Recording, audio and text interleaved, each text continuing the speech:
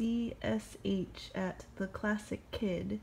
JM, what's the one song you've always wanted to cover but haven't had a chance yet to either play and or record?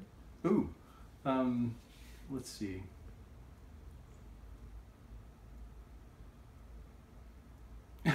Well, you know, I always want to do a Pink Floyd cover. Like, I guess we did. We played Cymballine a long time ago. But like, I've always wanted to be in a band that could do like a super awesome, scary, Careful with That Axe, Eugene, or like, you know, a full-on proper like Shine On You Crazy Diamond parts 1 through 5 would be amazing. Though I think it would kind of probably the remaining members of that band have to die before we can do that. Just by rules of sort of cover etiquette. The cover etiquette, yeah, it's true. Mm-hmm. That's it. That's all the questions? No. Oh, what's? Oh no, I didn't know. Yeah, that's well, yeah, that song. I mean, there's one that we're going to be doing. Well, no, I can't tell you about that now. Can't say it. Nope.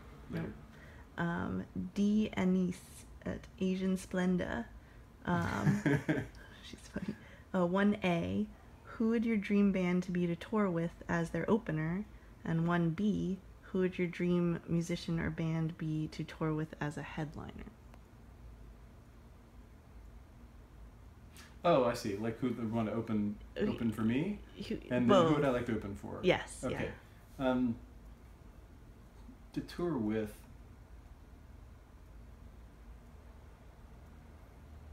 Do they have to be alive? There is like no. It has to be possible. Well, there's no specification, so you can pick a non-living, zombified.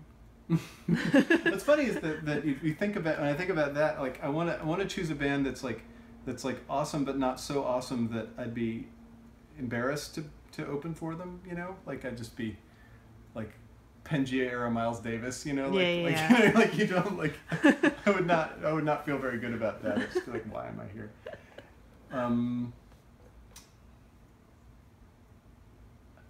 You know, I think Phil Elverum is just unbelievably great.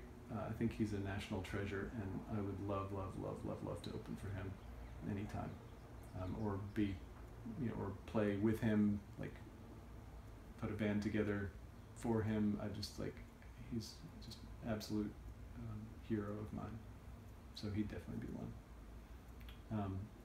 But I'd open for him. As far as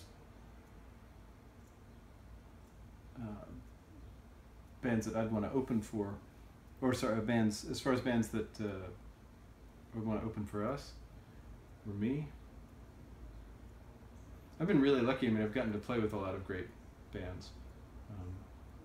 On our last tour, Cross Record was a super awesome opening band. It was hard to imagine a better fit for us, like personally and musically, for that tour. I agree.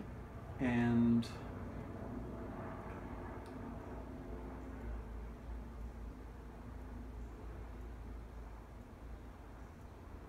I mean, if you got nothing. Gosh, I mean, it's hard to say like who you want to open for you. That's kind of a. Honestly, I don't want anybody to have to open for anybody. It's such a raw deal, in some ways. I mean, usually opening bands are not paid very well, and they don't get a long sound check, or even a short one sometimes.